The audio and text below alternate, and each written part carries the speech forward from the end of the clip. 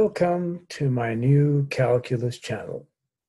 My name is John Gabriel, and I'm going to take a little bit of a break from the series I started with, and we'll discuss a very important topic.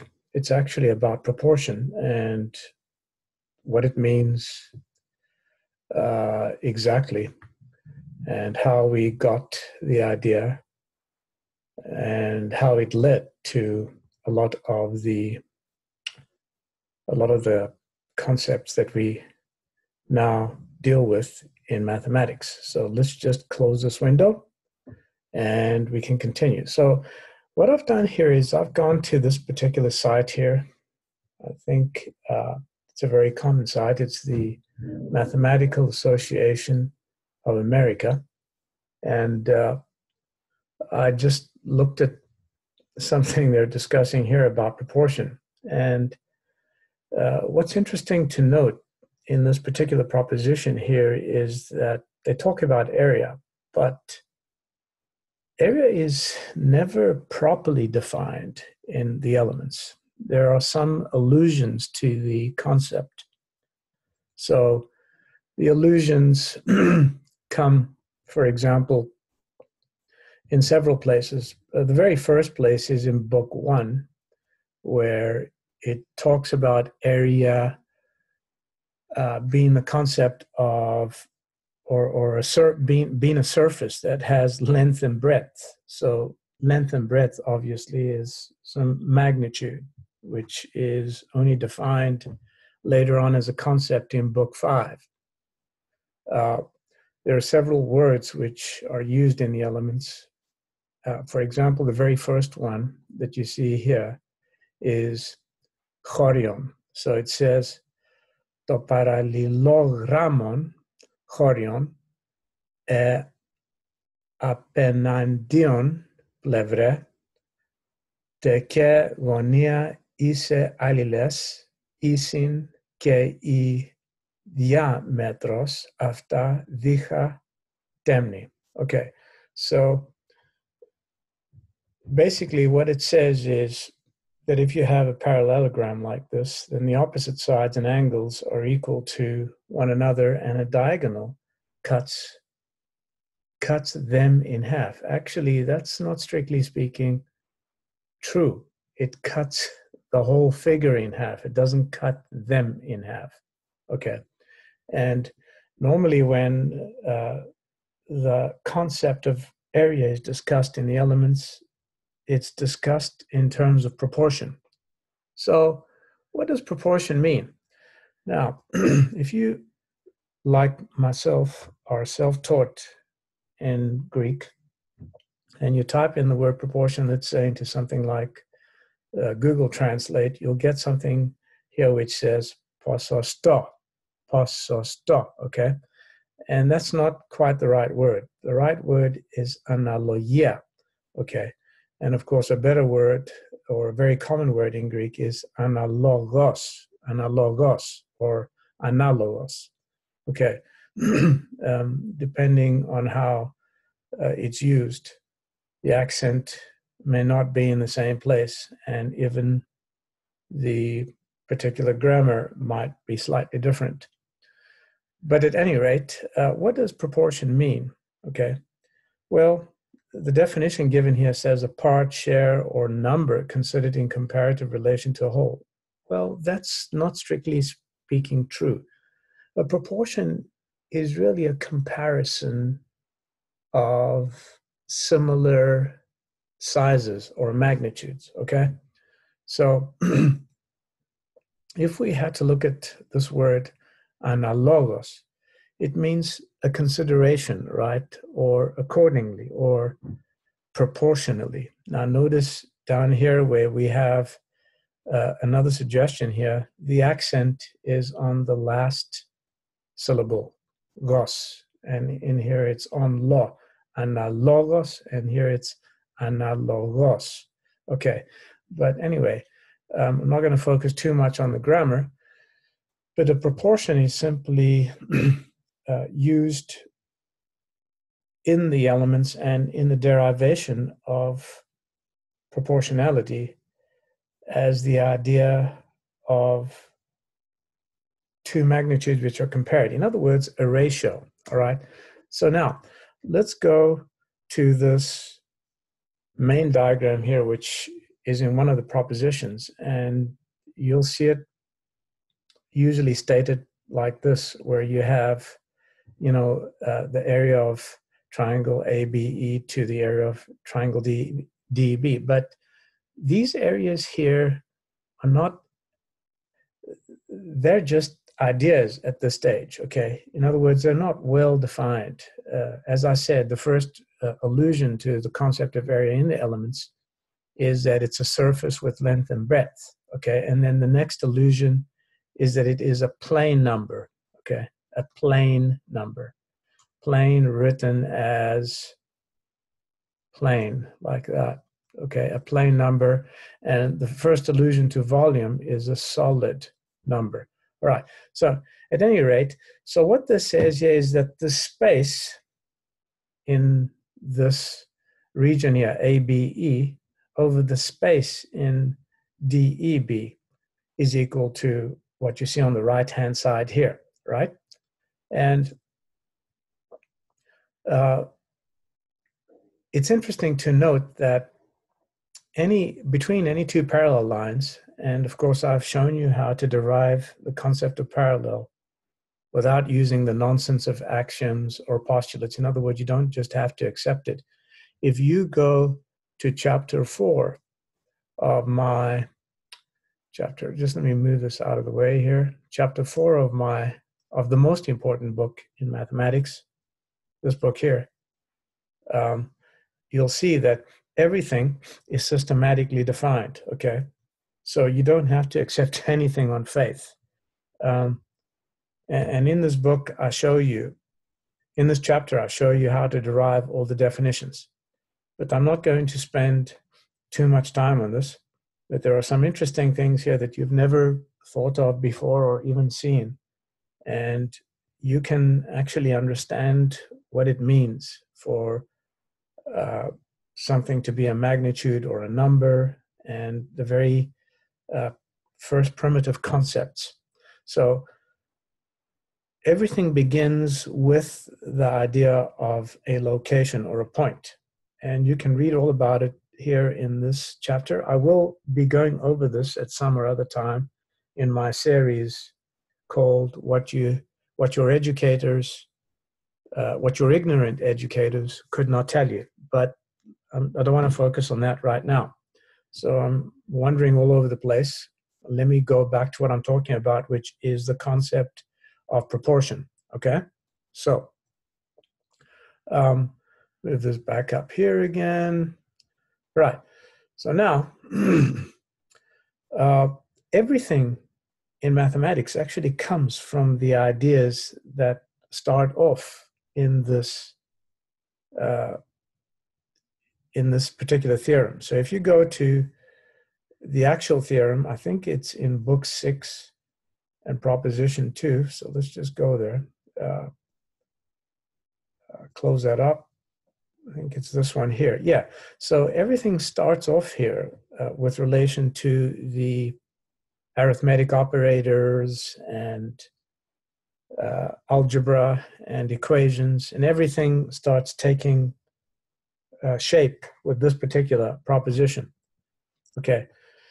So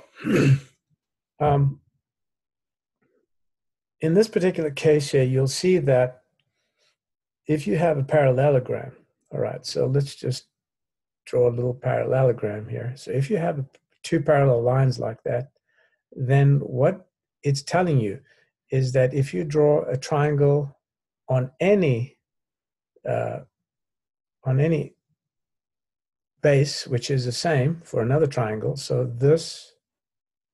the space contained between this triangle is the same as between this triangle and between any other triangle, okay, any other triangle that's on the same base, okay? So the space or the area, okay, the space or the area.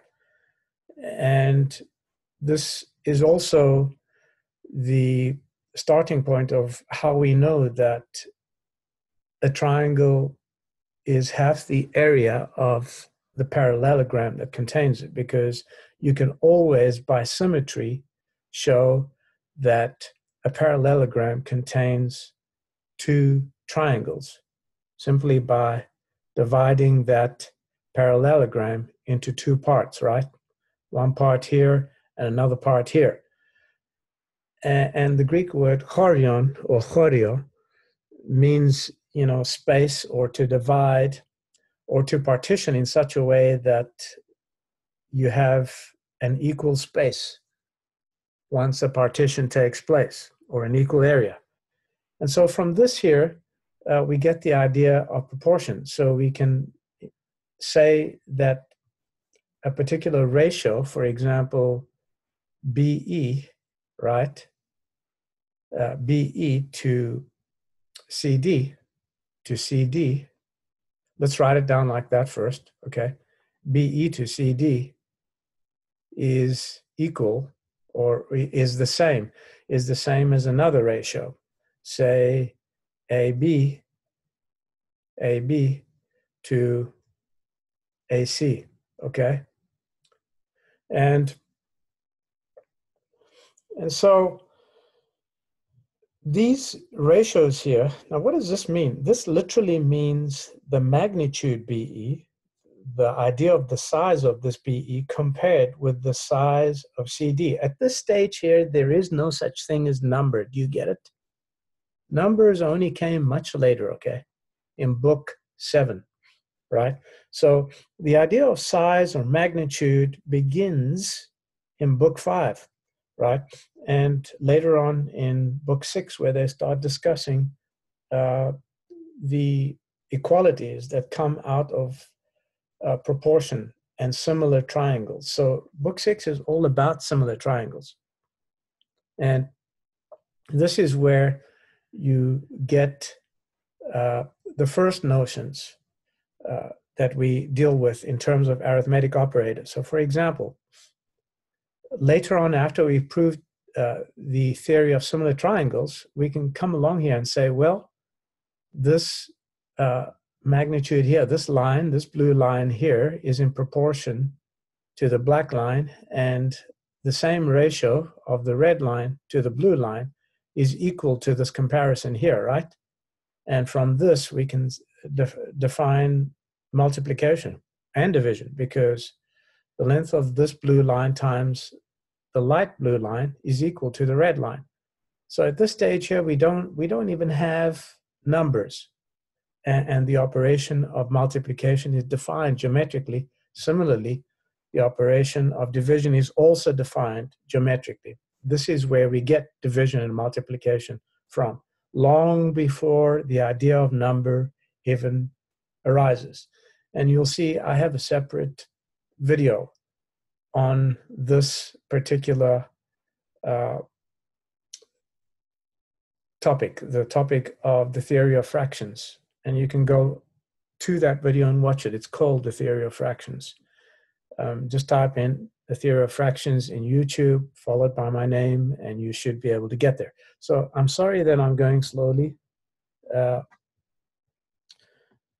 I am almost 57 years old, and I don't think as fast as I used to anymore. So I am talking a little slowly. Some of you might be bored, but bear with me, because you will learn more than you've ever learned in your entire school life or your university. And if you're a professor of mathematics, you will finally begin to understand mathematics, which you've never understood before, okay? So these ideas led to the theory of fractions and numbers and everything else. And going back to this diagram here, when we write down something like BE colon CD, what this means is the comparison of BE with CD. It doesn't only have to be a length, by the way. It can be anything else. It can be a mass, a volume, an area. All these things are derived from ratios. And when I say that everything is ratio, it's true. And everything in mathematics is based on the ratio. Without the ratio, you don't have any mathematics. And this is where it comes from. If you look at the original Greek, where it discusses these things, it will talk many times of the word logos or ratio. Logos has a meaning which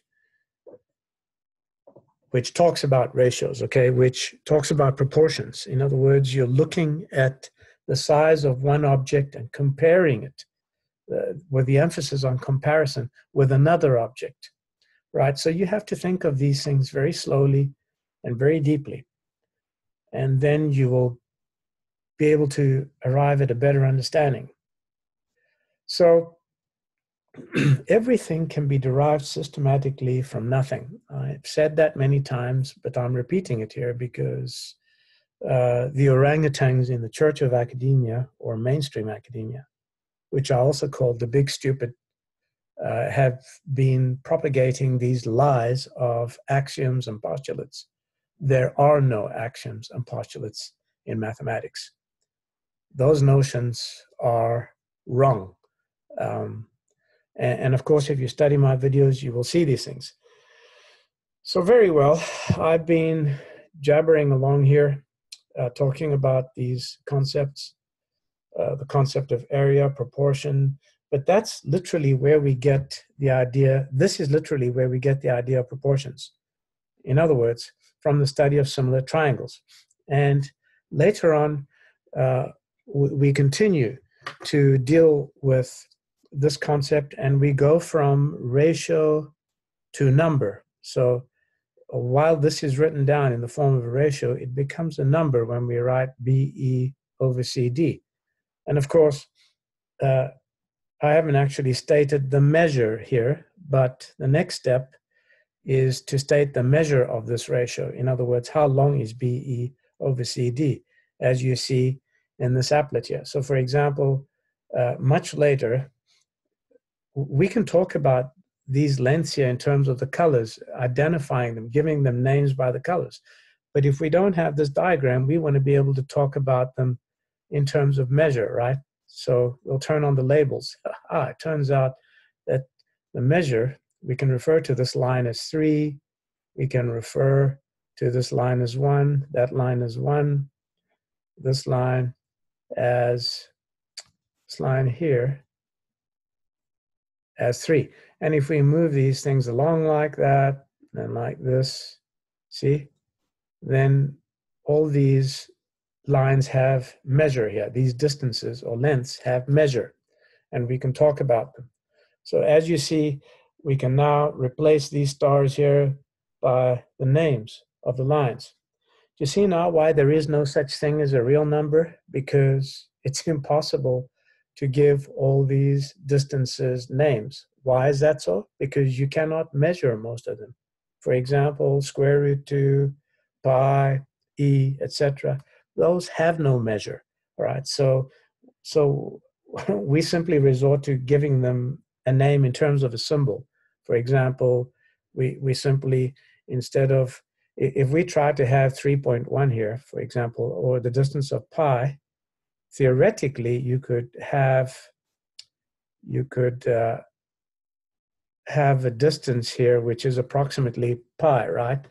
But let me go over here and just try to write on the screen. Okay, screen sketch. So for example, instead of referring to this as 3.14159 ... we just write pi. But you cannot name all these distances here. Even with symbols, you cannot name them.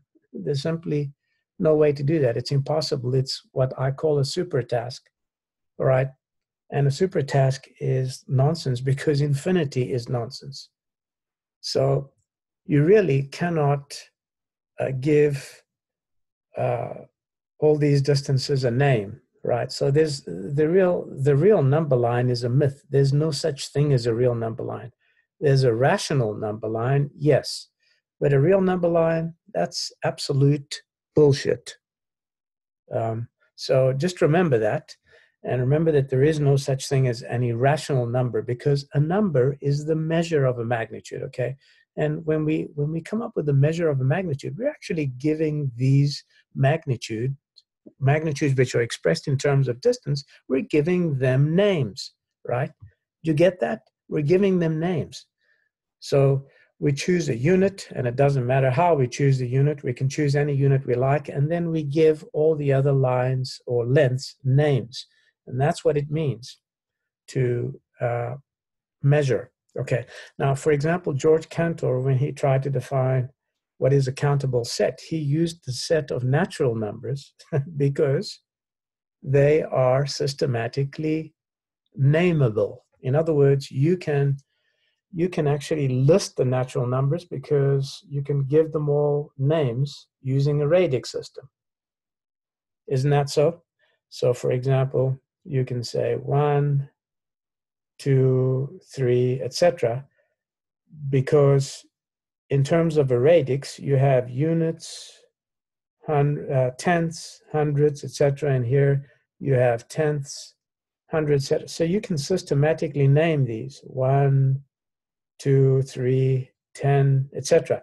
And these here are the names. That's what it means for a set to be countable. If and only a set is countable if and only if its members can be systematically named. That's what Cantor meant. Not the bullshit that you hear that your professors of mathematics tell you that it can be placed into a bijection with the set of natural numbers. That's just a consequence. Why did Cantor choose the natural numbers? Because they can all be systematically named, and your professors are morons, okay? So your professors don't understand these things, and that's why you don't understand, because you're simply learning the bullshit that they're stuffing down your throat. Okay, now, so this is how we got the operations of arithmetic. And similarly, you can see also that the subtraction and addition is also demonstrated geometrically long before even division and subtraction, okay? And this goes back to the very first definition of straight line and the extended line. It's not an axiom, it's a requirement or a claim.